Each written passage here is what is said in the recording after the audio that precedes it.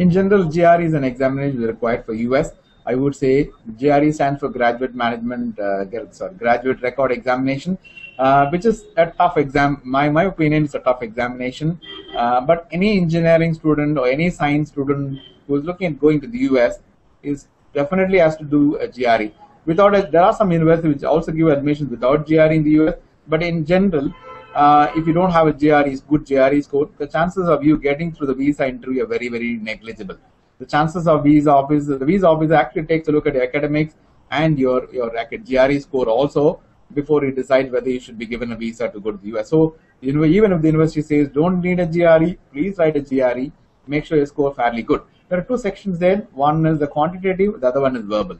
Of course, both the sections are, I would say, the mathematics. The quantitative is the mathematics portion, which in general is fairly easy for a student who's been doing mathematics for years. The toughest portion is the English portion. The verbal portion is very tough to score. The maximum score, which is normally given for a GRE, is about 340. And out of 340, 170 is given for verbal and 170 is given for quantitative. If you ask me what is a good score, it depends on university to university. But I would say in general, a 300 plus is considered to be a good score. Anything above 320 out of 340 is considered to be an exceptionally good score. In fact, I have a lot of students who score 320 plus are in a position to negotiate scholarships better than a student with a 305 or 300 or 298. So I would say a 300 plus though is a good score. A 320 plus is an exceptionally good score. Recently, I have a student who scored 332 out of 340. And the student got 100% scholarship to study in the US. So these are things probably a student should probably contemplate before he can take up a call. And as I told you, the quants portion, the mathematics portion is fairly easy. So engineering student does not have to put a lot of preparation.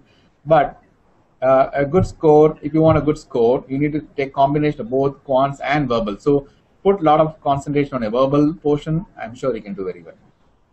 Okay, moving on. And it is done by ETS. And this is a continuous examination, which means it's done on practically every week in some major centers across the country. And one thing many students don't realize is to book a GRE examination, you need a passport.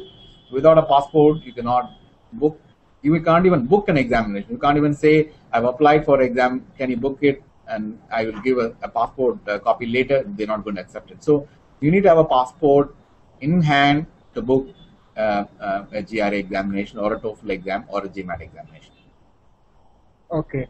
Next question is GRE only applicable for engineering, or do B schools consider GREs nowadays? It is generally required only for the US universities.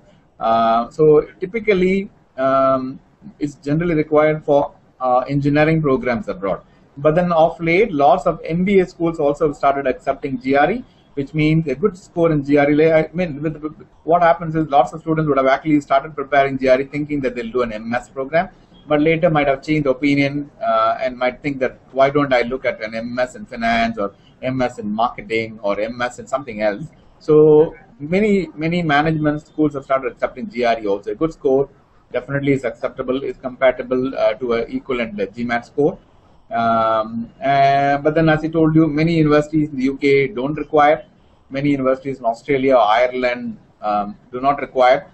In Germany also, they don't require a GRE. But then I always ask students to actually add it to your score because it gives an additional weightage to you.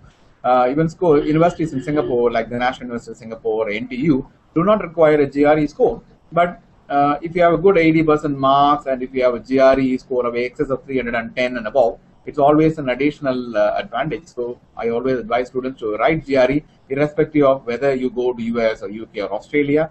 And when should you prepare for exam? It's a multi-million-dollar question. I always ask students to prepare when they are the third year, when they have actually a lot of time. And the validity is about 5 years, which means the student can write now. You can even work for a couple of years. The score is still valid after that. You can even decide to go abroad after 2-3 years also. So, but I would say prepare for the examination when you're in the third year, and ideally write the examination before you begin your final year.